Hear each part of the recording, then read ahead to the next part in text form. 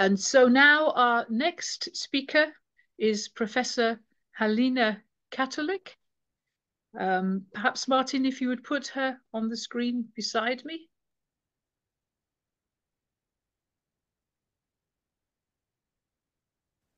Hello. Good morning, Halyna. How very good to see you. Доброго ранку.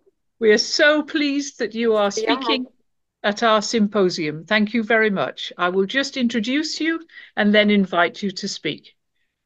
So Halyna is Professor of the Department of Practical Psychology at the Institute of Management, Psychology and Security at the Lviv State University.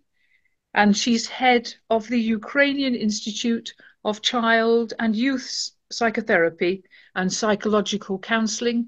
And she has an important role in the Ukrainian Umbrella Association for Psychotherapy. She's head of their section for child and youth psychotherapy.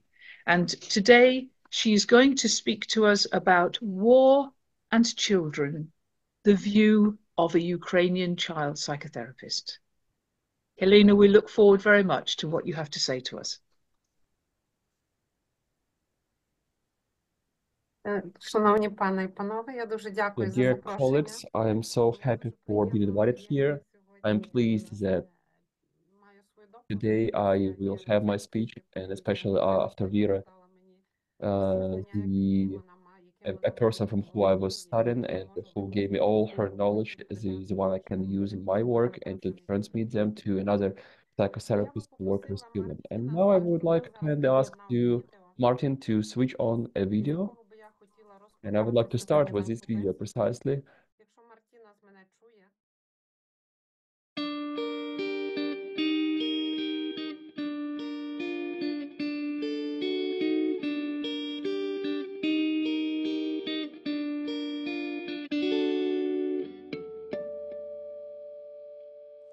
Злітаю до неба рядками, дитячі листи журавлі, і чути молитву мами про мир на своїй землі. І в золоті ниви колосся, а світу німів і зла. І діти раптом стали дорослі, до нас увірвалась війна. Нам потрібне мирне небо, синє-синє, світле-світле, миру нам сьогодні треба. Нам потрібне мирне небо, синє-синє, світле-світле, миру нам сьогодні треба.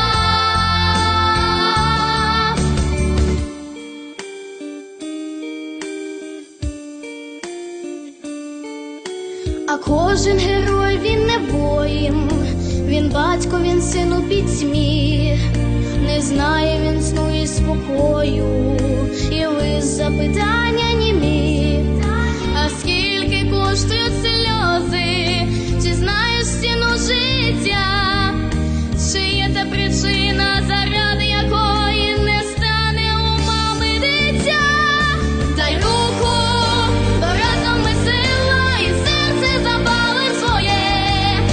Це наше майбутнє, це наша країна, вона в наших душах є. Ми вільні, така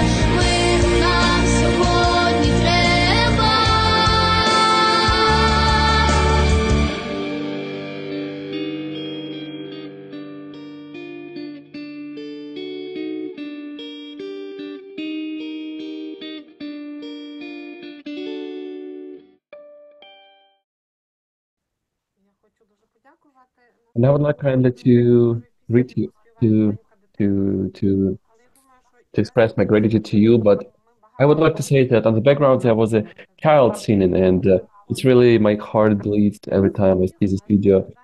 It's not possible to watch it without any crying your eyes out. And our patients, our clients, among them there are people who you saw on this video, the ones who survived, the ones who were raped, the ones who saw a death of their own parents, of their own sisters, brothers. And it's really hard to talk about these things because 2 years of this work, I will show you a little bit what Ukraine is dealing with, and because perhaps the world doesn't know to the end what is going on here. It might be my fantasy, but I want you to know what we are working with in all villages, in all regions, in all cities of Ukraine, with what kind of disorders that appeared, completely new ones that none of the classification of disorders has. These are the disorders that have directly anything to do with war, and children disorders that have to do with war. Now I would like kindly ask to switch my presentation on the monitor. Just give me a second. And the first thing I will start with is the state of childhood as it right now on 2024. My report, all in all, is a report over the child therapy during 2 years of war. And this is a report and gained that assembled our new experiences within the work of hundreds and even millions of children who are IDPs right now, who are in Ukraine right now, who are abroad from Ukraine, spread all over the countries in Europe with who our psychotherapists are working with. The ones who also moved out from Ukraine to another countries simply while escaping from death, from horrible death, from those sufferings and suffering death. And we united all the psychotherapists of Ukraine who work in, children psychotherapists who work in different countries. And weekly, we provide weekly supervisions for our psychotherapists in Europe. These are the whole groups of psychotherapists united in the groups, and this is a mirroring of how children go through immigration in each country of EU. What is the state of motherhood in each country of EU among those Ukrainians who moved there while escaping from war and who moved their children outside of Ukraine to save them. And I will try to touch in my report a little bit about what we are working with and what the consequences will be there. And it's really hard for me to say about the consequences. Before that, I would like to say a couple of words because that I'm from Galicia region, that is the western part of Ukraine. Back in its time, it was a part of Austro-Hungarian Empire. My father was born in 1914 when the First World War started. And when he was about to die, only then he told me that their house was destroyed. His house was at war. His mother was with three little children, walking around and asking for a piece of bread to feed the children. And he had a disease of basically starving child. When from hunger, literally, stomach is basically puffing and fluffing, and the symptoms that some kind of liquid starts to pour from lips. That's a symptom of the war, and that's what my father went through. I have never understood when every time by coming at work he was bringing 2 pieces of bread. And this is something he told me when he was about to disease. And only back then I understood why it is so important to have some kind of extra bread in a house. And my mother, when she lived through the Second World War, she said that her neighbors were Jewish, and her children and their children were playing together. And when 1941 started, the Jews were taken to Lviv ghetto. It was an extremely big one.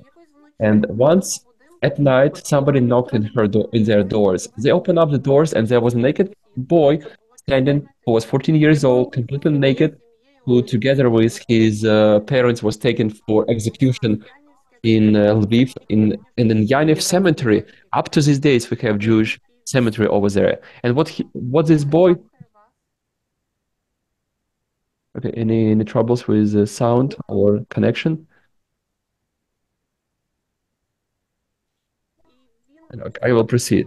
And he simply crawled out of that trench where he and his parents were executed because his parents basically covered his body with their bodies. And my grandfather was covering him for several days in a row. And then he moved this boy to one of the churches in Lviv where a shelter, unannounced shelter was. We had one church activist who was basically giving shelter to people. And my mom told that when she was going from school, and there was a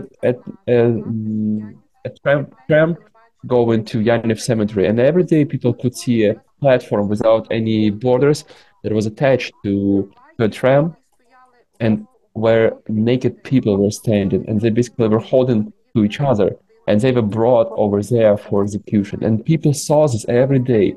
And for the rest of her life, for the rest of my mother's life, she was telling these stories many and many times because she couldn't just live with that big pain of that childhood she went through during the Second World War times. And if we think that will be so easy to us to help our kids to work with their sufferings, perhaps this is something that will live with them all their lives. The question is how they're gonna reimburse it. And by now we have official numbers. And I would like to mention official numbers, because that in Ukraine, 593 kids died and approximately 2,000 are wounded. And I see these children every day in our town. These are the children who are on a wheelchair, without legs, without hands. They are here in Lviv, and so there is no active combat going on here. But they are here in our hospital. They are living in this very city. And this is indeed such a huge suffering and pain with which we will be living for many decades ahead. And how to survive with this pain we all have gone through. Because us as psychotherapists, we are also in that very situation. We are not just outside of it. We are living through this every day, caring for our kids, caring for our families. Because literally a couple of days ago, another rocket landed in Lviv, another missile landed. And I cannot say exactly what happened, but a huge tragedy happened. But we have information about this one. It's not that widely spread, but we know about it, and we are working with it. And yes, children are brought to us who are not just our children, but these are the children of IDPs from East, and we have to find a resource inside us to give resource to them and to heal them every day.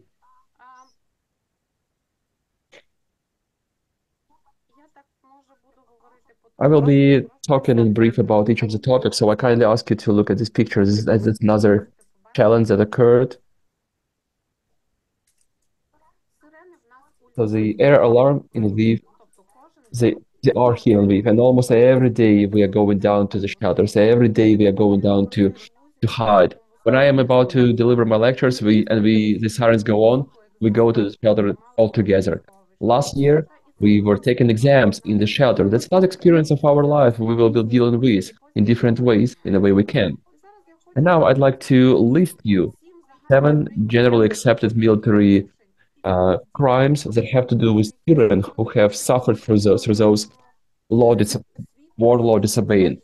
And we have our own successful sessions with and not all the sessions are successful, and we would like to share it with you. The first one is that we have children who were seized and captured and who were used as basically a shield during wartime. I would like to simply write you a quote of a president of another state that back in its time said, "Let somebody from military try to shoot at their own people, behind whom we will be standing. Not just up front of them, but behind them. And let them try to shoot at women and children. And I will take a look at how, at the person who will give this very order in Ukraine." And these children were also brought to us.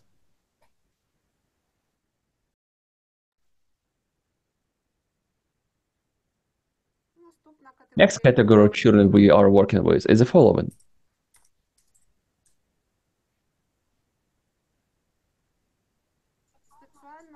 Sexual exploitation of children. We have numerous events, numerous children who were numerously raped, went through tortures. Say in Kherson, there was a torturing place where a 14 years old boy was tortured. with the involvement of another side tools like glass, nails, scissors, and other hand materials. I will simply write you the description that was published in press in by one of our volunteers who was there in Poland and moved and delivered humanitarian help to children brought to one of the Polish clinics from Ukraine. And that's what she writes. Recently, we brought help to Polish children hospital where our Ukrainian children from Kovel were. And they were brought to Kovel from Bucha. And they all were up to 14 years old, boys and girls. Somebody was from family, somebody was alone, without teeth because they were taken out. The body was completely tortured. So the genitals were completely sewed with needles as a result of a rape. They do not talk. They are completely numb. That's a result of psychotrauma. The psychologists cannot even talk to them because they are keeping silent all the time. And they are by now only 14 years old and they are already keeping silence. So a 65 years old Polish doctor stepped out from the room and said that I have never seen anything like this before. And to a question of a witness, could people do this? He answered, yes, they could, but they were supposed to be under some kind of drug addiction or drug influence and impact. But simultaneously, there couldn't be 1,000 of pedophiles and rapists be assembled in one place. And it just happened this way that they happened to be in one place under Kiev. How did it happen? The third category of children we are dealing with is the one involved into combat warfare. And by means of recruiting, steering them, putting anger on them, using the dependent situation of a child, using children not only as the soldiers, but also as the auxiliary personnel, the one who helps to bring weapon systems, brings food, and so on. The next category of children we are dealing with is the occupation and sizing of educational establishments where children were. And this is very popular because the troops are being allocated in schools, taking into account that nobody will shoot at schools. But the war, it's not like that. That we have a hope that the missile will not land at some of the areas. And here is a threat that simply military, enemy military will be shooting at our military, and they will just, the stray bullet will hit at the shelters of educational establishments. The next category is involvement of children to equip the military objects. Basically, children labor used to build up military facilities and objects. And there is another threat for children that they can be either killed or wounded by the fire of another side of a conflict, because there is a threat on military objects that there will be a constant challenge landing there. The next one is the killing of children. In the video that you saw this very girl. She's from Mariupol, and the doctors were trying to rescue her, but they failed. And this kind of kids in Mariupol, there were tons of them. And there was one memoirs of a doctor. He said that when Mariupol was seized and the buildings were bombarded, I came to one of the buildings. There was a lady standing, and down there was a little carpet and a body underneath it. And when me as a doctor came closer, this lady opened up this carpet for me and said that this is my child. And this doctor said, I did not find any proper words with which I could support her, because I simply cannot know the words one can support somebody in this very situation. Also, I want to show you this picture. It's a small cemetery in one of the towns of our state, and you can see how many children bodies are here in black plastic bags. For us, that has already become a norm. Next one is the kidnapping of children and bringing them outside of Ukraine on the premises of our country. the day before yesterday, 7 more kids were returned back to Ukraine from aggressor state. 7 more people who were by means of force brought to another state. It's not a practice of only this war. This is a very widely spread practice of war. But in this case, these are our children, and they have rights to live with their families on their land. And unfortunately, we have experience when we have people for whom this is a norm to steal somebody's children. And a question I have, did these people have their own mothers?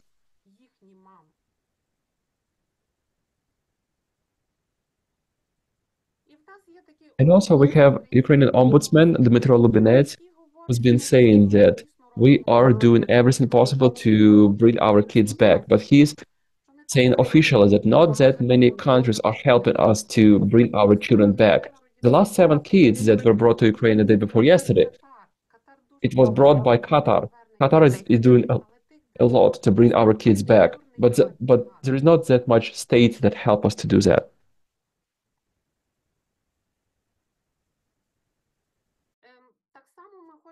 The same, we would like to thank UNICEF structure that has also been involved so much into returning our kids back to Ukraine, to their families.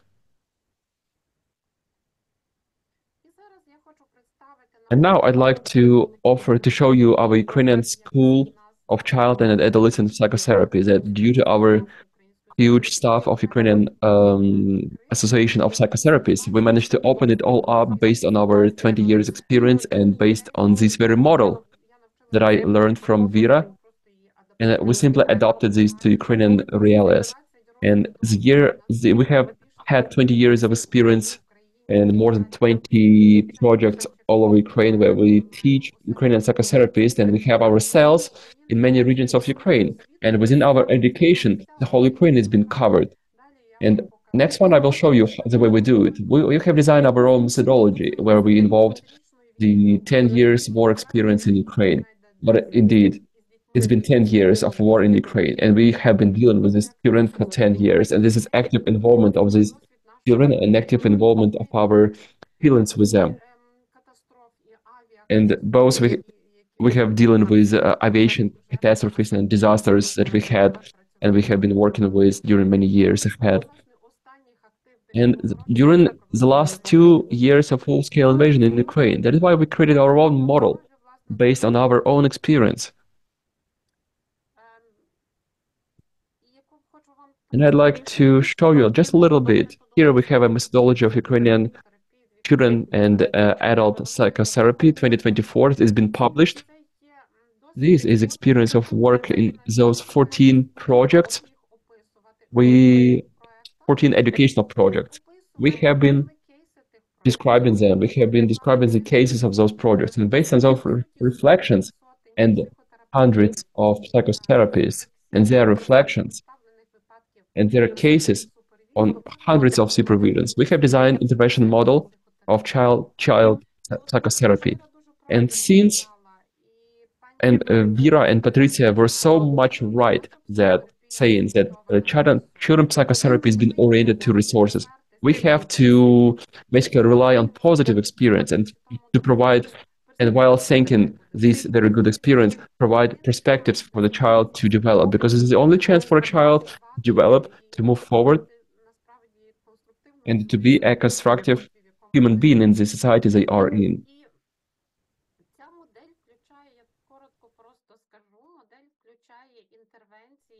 This model incorporates interventions through certain regressive psychotechniques up to the prenatal development state, development of the fetus, where we get down in order to find resources. Right now we have clients' kids who were brought from the occupied zones, and they have this symptom, they just cannot swallow. It's not anorexia. They do not deny eating, no, but they just can't swallow even water. That's a great threat of, death of the kid in the matter of days, let alone weeks. And when we have such children's experience, we understand that through this background, they get into the deep prenatal regress when they can't swallow. So we have to help them get initial resources through which they can have this safety where they will be able to have this body symptom. Yes, kids, they react with their body. They cannot describe their condition. But this helps us, to get these kids out of the regress condition through this feeling of safety and resources during their initial phases of development. Then we try to upgrade them to the another phases, looking for resources up till today, accumulating like beads on a necklace, these resources on every stage of development to enable them to function with the experience they have, even though it's sometimes unconceivable, because children do not want to live with this experience. This is traumatic, massively traumatic experience, and maybe this is experience that was not experienced during the previous war. Structure of preparation. Let's have a look how we prepare our child therapists. It's a 5-year educational project with 640 hours. It's like 21 class or sessions, which includes the full scope of the personal experience. The second block is theoretical training, around 600 hours. There we have certain theories and propedeutics. This is the children's psychiatric propedeutics as well. Also, we have independent psychotherapeutical practice, individual psychotherapy. We also have the exams that they have to pass. This education actually incorporates 7-8 years, because child therapist works not only with the kid, but with the whole system. And also we have certain additional projects within the framework of our school that are obligatory for child therapists. We have the sub-projects.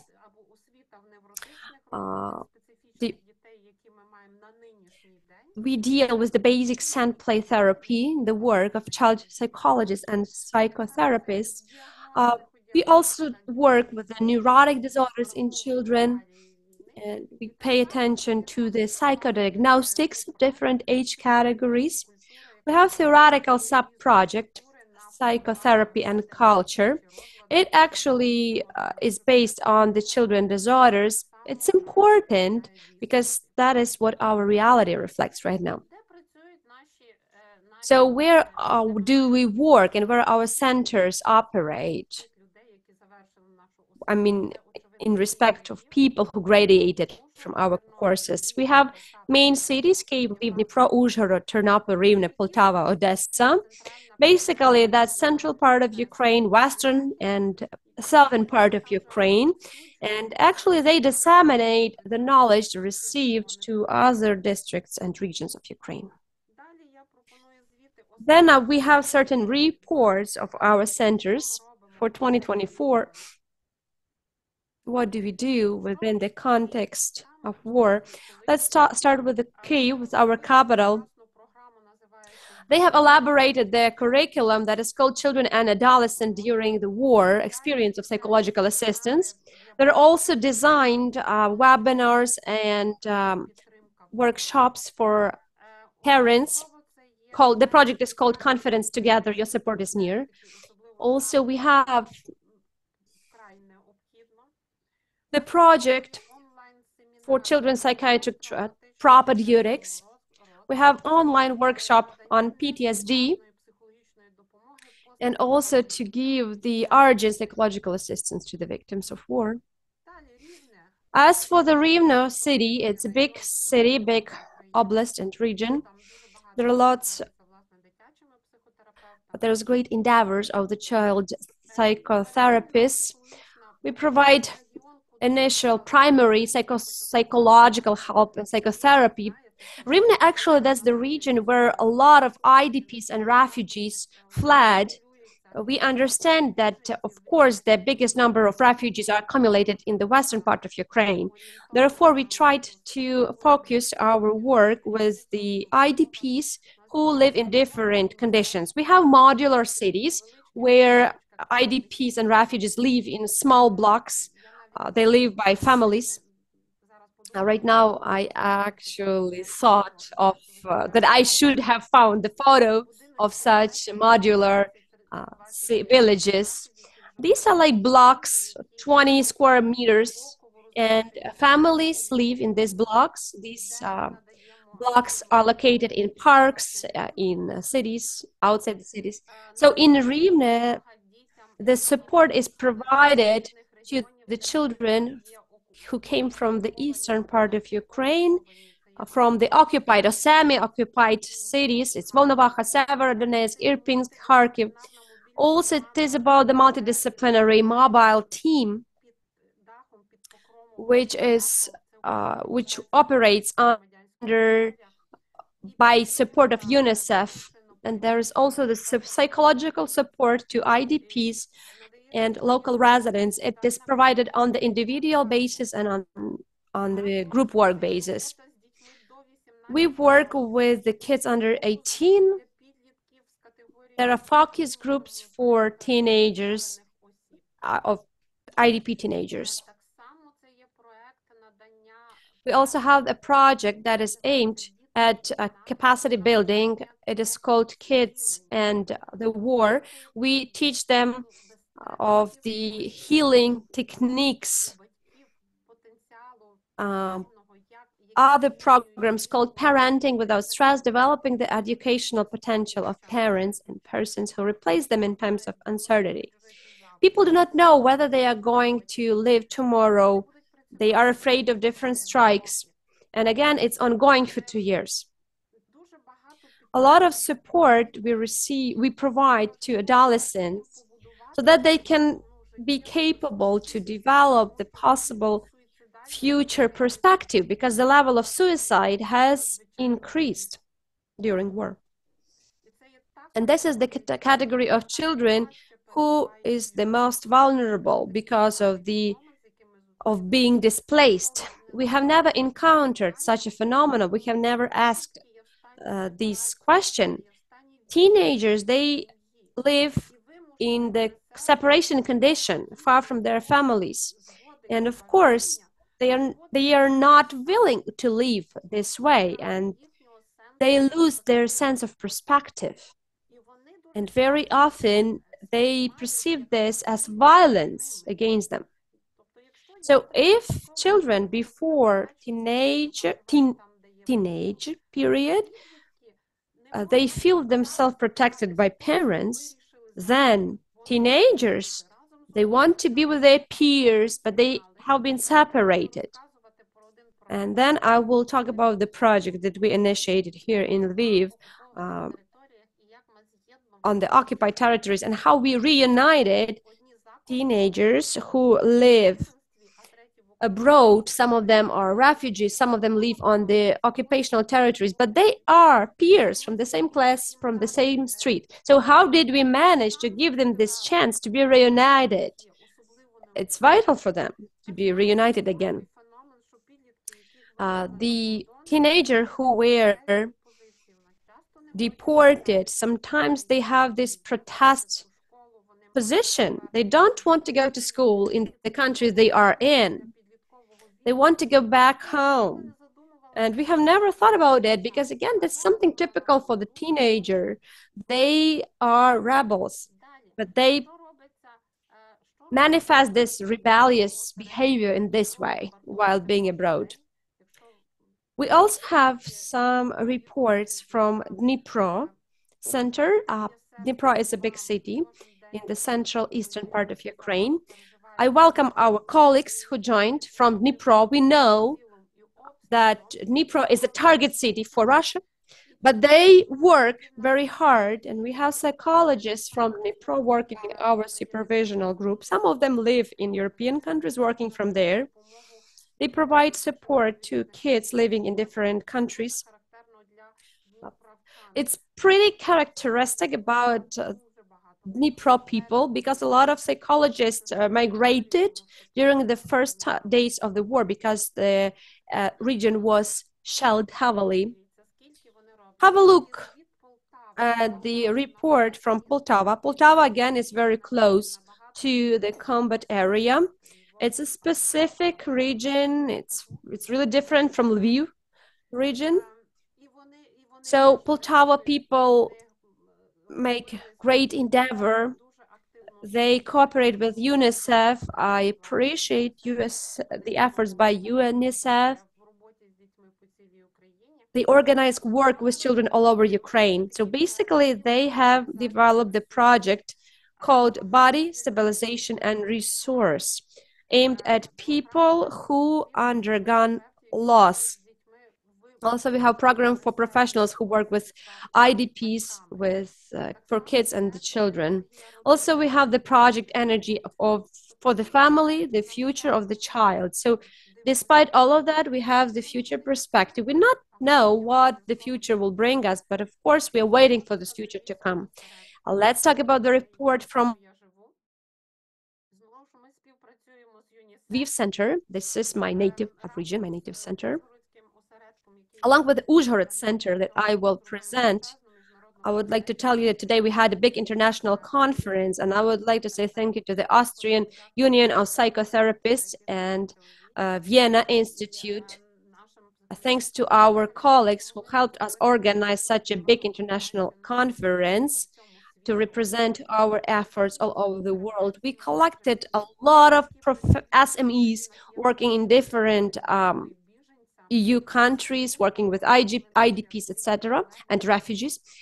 We had supervisors who were willing to showcase different cases, because we have a lot of difficulties and sometimes we do not see the full picture. So we feel dissociation because we try to protect ourselves from the everyday suffering. We have everyday losses.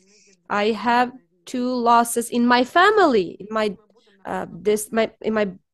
big family. So I know that we cannot show our feelings. Yeah, we have to keep up. We also have colleagues from different cities who came here in order to help us. Malta service does a lot. Caritas and other organizations from other countries of the world, they do a lot. They make great deeds. One, talking about Khmelnytsky Center, they have been constantly bombarded. And I would like to say that last year I went there to be a supervisor, and actually I was in the mid of shelling. It was a massive one, and I had to finish this project for all that. So we have new project for the whole Ukraine about the translating of their experience on the neurotic disorder in children and adolescents in the work of child psychologists. We take part in international conference, in workshops in different parts of Ukraine. We share our experience and gain new one. It's very important, not only for us. And I would like to stop here on Transcarpathian Center. It's around adjacent countries of which are Czech Republic and Hungary. This region actually did a lion's share of work when it comes to organizing of this international organization. It looks like, our kids were disseminated, right, all over the world, but we didn't let them go. They are our children, and our heart is always with our children. So we try to help them as much as we can. We cooperate and help parents integrate in the world. We also have another experience of the Ternopil Center. There is a project There is a project of sand play therapy. We cooperate with our European partners and colleagues. We provide education on a good level because right now we say that sand play really works well. It's something that we have found out for us. Again, the results are very good. People feel safe, kids feel safe, and they feel their resources. Also, we have hotlines where consultations have been provided via phone. We also have Children of the War program. In Lviv hospital, we had kids who were brought from eastern parts of Ukraine with a certain experience of violence, conflict-related violence, and our doctors have been sent further. So basically, Lviv was a hub, a transition point for such refugees. And then these kids were sent to European countries to have rehabilitation and treatment. And I appreciate the efforts of our international colleagues. And right now, I would like to present you the Crisis Psychological Counseling Center for Kids. We had two centers in Lviv. The first one was at the railway station, where thousands of people have been going through daily. And there, the first crisis psychological support was provided to all layers of life, for people from all walks of life. So basically, this center operates near our university. There is a church by Clementy Sheptytsky, his brother Andrei Sheptytsky. He was the Metropolitan appointed by Franz Joseph when we were a part of Austro-Hungarian Empire. Then he continued his service when we were part of Poland at the beginning of 20th century. And then the Andrei Sheptytsky, he was a great founder during the Second World War. He actually bought Jewish families, Jewish feeds by means of funds, by money, and they kept him here in Lviv region. That was the person who built a lot of shelters, orphanages during World War II. He also built hospitals, clinics, schools for such kids. So this church, with the museum of Andrei Sheptytsky, you can see the picture, that's him. And this church gave us the possibility to create this center. It's noteworthy that here the concerts are done, performed by our musicians, by our singers, and people who came from all corners of Ukraine who were puzzled at first. They felt this existential damage to themselves. They had this possibility, to recover by means of musical therapy. Here we had the group therapy. I would like to show you the pictures. Here we had individual therapy. Here you can see the photo of those Jewish orphanages who were saved by Andrei Sheptytsky back then. So you see this puzzle, and this whole multi-layered picture right now is visible because we see how it's important to support kids during war in different periods. These are our students, volunteers, so they had the first volunteering experience at this crisis center. Here we see James Gordon to host the workshop. We have here Alexander Mironenko. Along here, we had this workshop on traumas. Our colleagues from the US, they shared their experience. It was just the beginning of war, but they had experience in working with the victims of war in different regions. So we shared our experience. And here, this very interesting couple is a pregnant woman. This is her kid. And you see that teenager, you see that this teenage daughter had panic attacks. So this mom turned to us with this daughter And we see we have here the send box. So we help this daughter and the mom to have this safety space here within the center. And there are lots of different directions of safety. It's not just about therapy, it's also about spirituality, because for someone this is a great foundation, I mean, in terms of religion.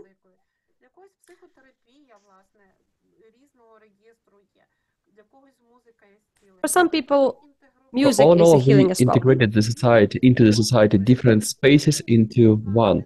And each human being who came to us and asked us the first support, because all in all, one had to be provided the first aid, basically to satisfy the basic physical needs of a human being, basically to cover with somebody, to provide hot tea, to give something to eat, to ask whether this human being needs something else, to give this human being a chance to sleep. So sometimes basically people used to come by us and basically to lean on us. They simply had to physically feel this connection with us, because we did not feel what they felt while being there back there in the East. And for that, there was another resource. So we integrated completely different forms of help, because each human being will, on the level of intuition, will pick up whatever he or she needs first. So this very slide, during 2 years, we had 2 international conferences. And what is more important is that this very conference in 2022, it was offered by us even before the full-scale invasion started. That was the 9th of February. The full-scale invasion started on the 24th, and we offered our Ukrainian name, how to live in a world where adults went crazy. And the people were like wondering, like, Halyna, why is this name so provocative? I was asking, like, in return, okay, let us think. Why did this very thought occurred into the mind of our psychotherapist? And in 2 weeks' time, the war started. And this was such a magical intuition I cannot explain, because this is definitely not the title that came to my mind. This is a title that we collectively, together with our staff of children's psychotherapists, picked up. And it was precisely the title about this very primary experience during the first months of war. This conference itself took place in May, and by that time we have already assembled 4 months of work with children in the basements, in the shelters where psychotherapists were living for months. And every day, we were basically connecting to them with the online, like literally every day. And for the first 2 months, I was connecting with them every day, but then I asked for some kind of rotation because I was going through burnout. And my colleagues stepped on this path, and with the whole team, we have been working in this very mode. And we have always been asking like them, who is feeling some kind of burnout? And immediately we were superseding to each other, we were supporting to each other, to our psychotherapists who've been living for weeks in those basements and shelters together with children.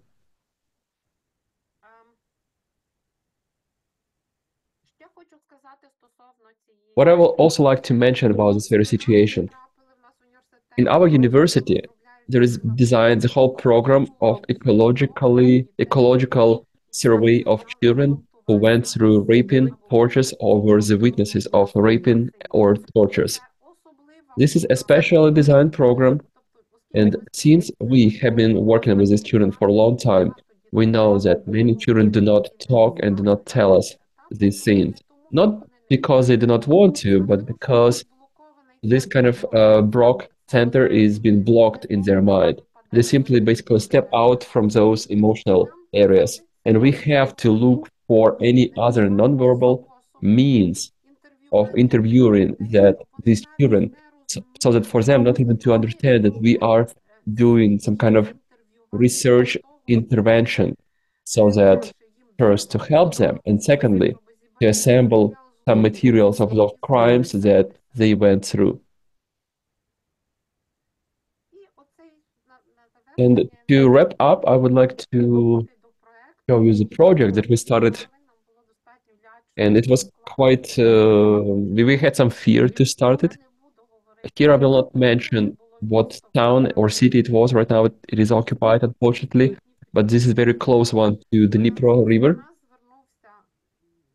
And one of the leaders of these towns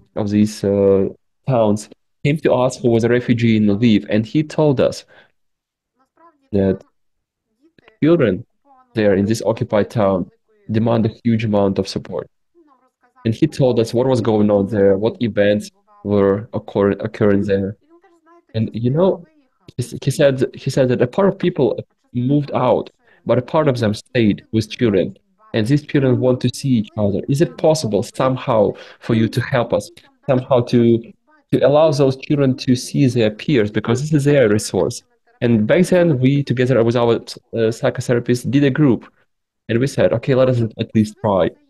Obviously, this is an online project. We have no idea what is the state and condition of all those children there. We cannot do any diagnosis of any child there, but we have at least the idea of unite them somehow, because for them, that's extremely important. This is their resource. And you know, we did this program. We launched it. Me and my colleague, Mariana Narchikova, we were the supervisors of this project. And we were going online almost every day. There were created 14 groups for children of different ages, who primarily were, at the very beginning, were living in one town, going to the same schools, were going, attending post-school activities. A part of them moved out of Ukraine, a part of them were in Ukraine, but on those non-occupied territories, and a part of them was there on the occupied territories. And at the very beginning, we had to somehow basically to relieve an anxiety from our psychotherapists to begin those online groups, those online support groups. We call this online resource support groups of children. And what is important is that we managed to do that. It had a success. And this project had been working for half a year. And those children who were there occupied, in the occupied areas, they were scared to go online, even though they did, but they were really scared to do that. And they articulated why. I will not tell you why, but perhaps you all can guess it. But they were online. And for those children, those groups were so much extremely important and something that they really needed.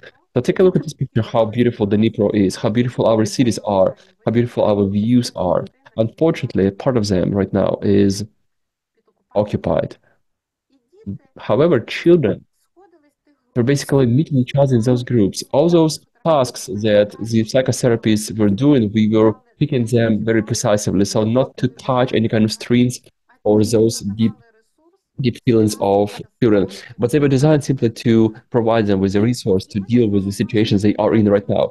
And in the same way, we had meetings with their parents, because at the same time we had to provide the meetings to parents, because this is a system we designed that should be reimbursed on equal level, and we managed to do that.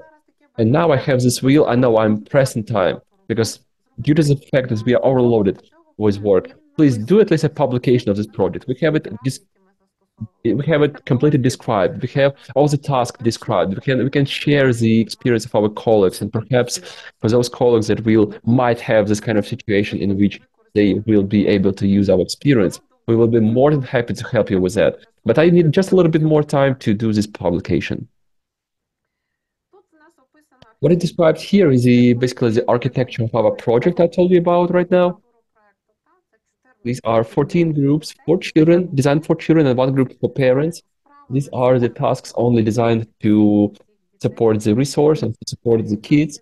Next, what we had is a presentation gave us 3 stages of supervisory support to psychotherapists who were working with these children, and what reflections psychotherapists came to supervision sessions. These are also the experience we can share. And I think the dynamics in these various groups will be very equal in any area of the world where the hot phase of the war is going on. So what we also used is we published these monographies based on this experience, the existence of fear and life in modern reality, the palliative and hospice care, psychological assistance to refugees in wartime, and the psychology of individuality that we published during wartime. And I'm we did not know what to put there on the very front title, but the intuition worked here.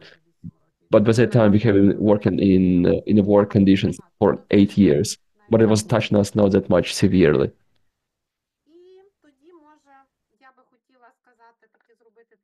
And I would like to wrap it all up with the following generalization. Please take a look at these kids with the armored vehicle on the background.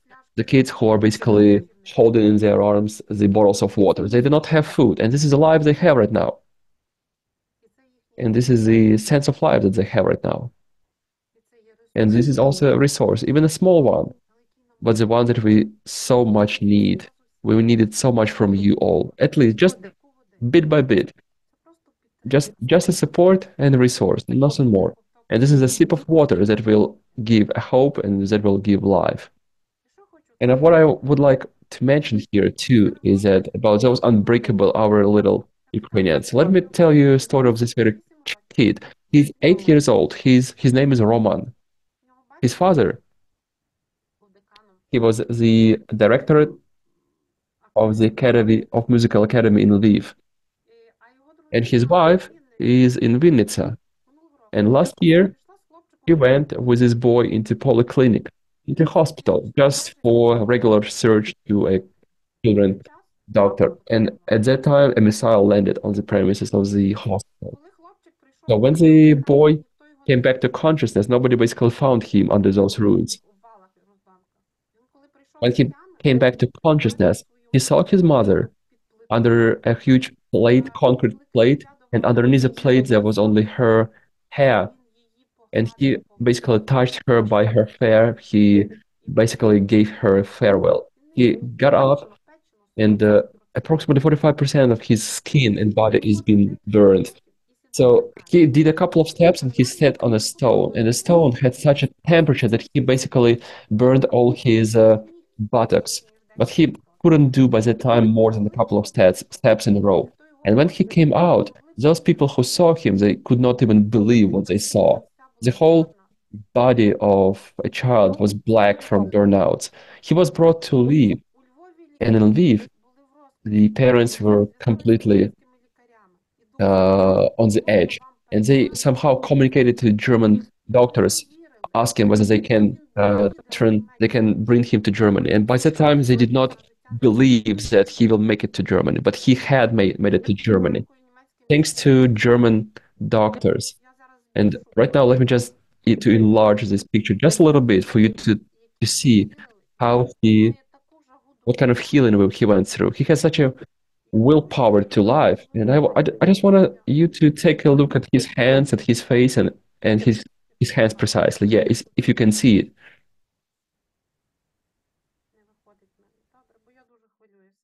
And just trust me, I'm so nervous from now. So his body is completely burned out. Back in his day, he had the iron mask he was wearing. Now we are designing plastic ones for our children. And he is dancing. Yes, it's hard for him. He will be going through, he's already gone through dozens of surgeons and surgeries, and dozens of surgeries are lying ahead of him. But he's dancing. He's playing because he's playing musical instruments. And in this way, he said that my fingers have to basically work, because there should be something between my fingers and the musical instruments, because otherwise I will not be able to process my hands. And these are our unbreakable children. And perhaps at this very note, I would like to thank you all. And I would like to show you these beautiful children eyes you can see right now. And I'd like to thank you again for the possibility to have this speech right now. I wish you all to have a peace.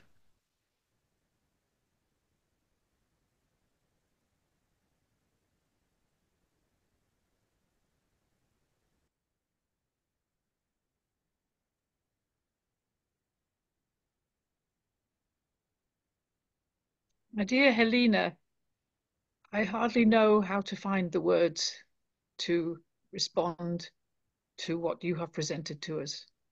You have opened our emotions and our hearts and our eyes to the tragedies that are happening to children in your country. You have opened up our emotions and our eyes to all the work that's going on, all the psychotherapeutic work, all the initiatives, all the training, all the things that are happening. And I'm really conscious how many comments you were getting from people who are listening.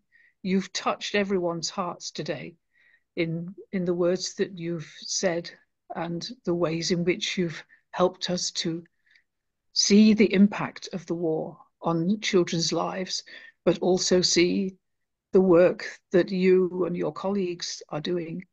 Halyna, I would like to ask you, you mentioned that you were near burnout at one point. What is the impact on you of all the work that you are doing? I feel compassion for you.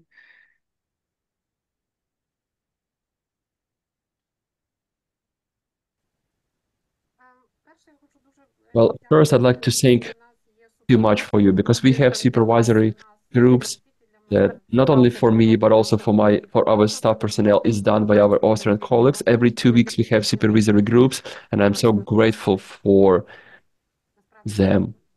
And indeed, Austria for me is a special country. Vera, we have Vera right now with us. She's always been a pretty good resource for me.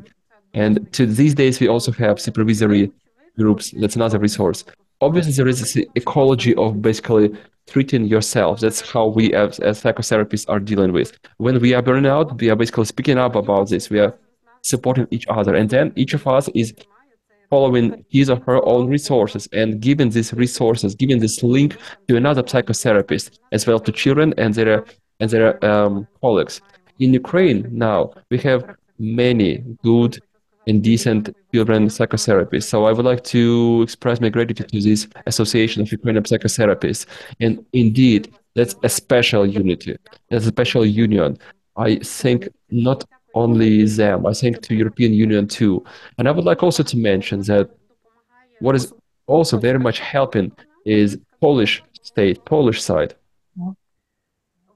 Because sometimes they help me to come to them to university and to do reports, not only during conferences, but also to allow me to recreate a little bit. And they create these conditions for me. So thanks so much for European Union, for all these countries.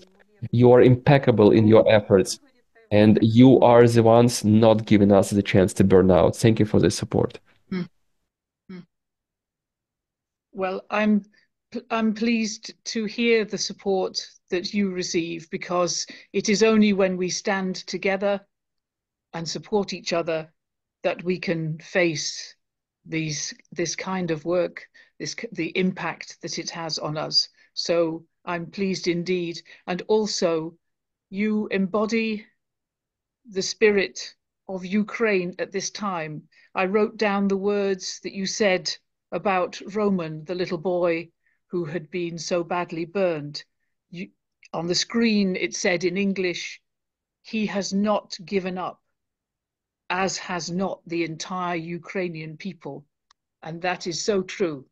You carry yourselves with hope, with dignity, with so much courage during this war. And and my colleagues have so much admiration for you. So I send my love to you and thank you so much for everything you have given us this morning in the presentation. It's been a great honor to have you as part of our symposium today. Thank you very much, Halyna. Thank you.